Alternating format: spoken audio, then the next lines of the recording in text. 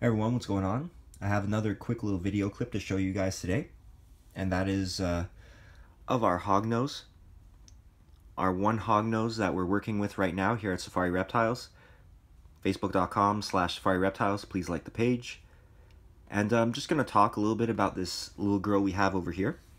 We actually got this animal back at the Montreal Expo in a trade for some ball pythons. And this animal right here is actually not how a regular hognose would look. Typically they have a lot more pattern on them. The trait that this hognose has is the anaconda trait. Basically it's an incomplete or co-dominant mutation. So very easy to make these guys. You simply have to have an animal that's holding the gene, breed it to anything, and about 50% of the babies should come out being what we call anacondas.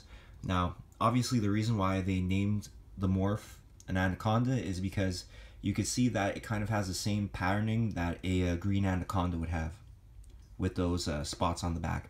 But this is actually a very reduced pattern. Normally on a regular hognose you have much more spotting than this.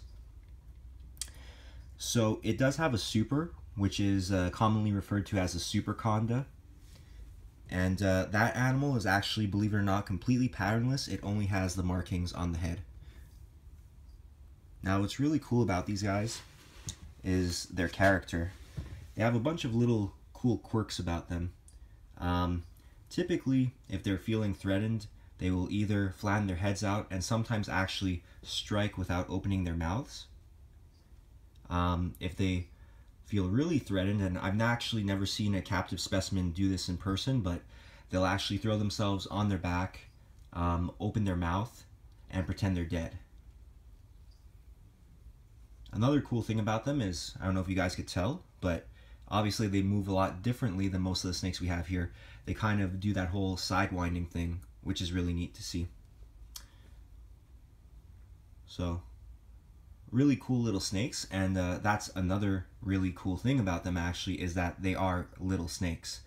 A big female is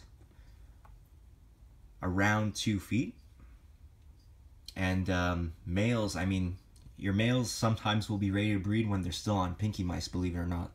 So typically your females are gonna be pretty well off in a 15 gallon. You know, some people might even say a 10 gallon would be enough. A 10 gallon is definitely enough for a male. But really cool little snakes. They stay small. I find they actually make great beginner snakes. Some people might not say so, just because these guys do have little fangs in the back of their mouths, and you will get a small reaction if you allow one to chomp down on you and chew on you. But that is pretty mild, and usually if you just take some Benadryl, that'll clear that right up. You know, definitely not life-threatening, and typically they don't really bite. Like I said before, they'll hiss sometimes, they'll flatten their head out, look a little bit like small cobras, but usually when they strike with their mouth closed. So, and that's usually like when you freak them out, when you're just going into their cage. But typically they're super well-mannered snakes, and I find they're just beautiful animals, especially with some of the morphs coming out right now.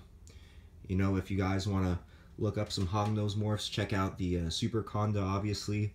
That in combination with albino. There's what they call pink pastels. There's some really nice morphs out there. Especially, I'm a huge fan of the super arctic, but I don't think there's any of those up here in Canada yet. So we're really excited to have this girl right now. We're going to be holding on to her, and hopefully in a year, maybe a year and a half, maybe even 2 years, we'll breed something cool to this female. Hope you guys enjoyed the video clip. Please, like I said, like Safari Reptiles on Facebook, and if you haven't already, please subscribe. Thanks guys, and take care.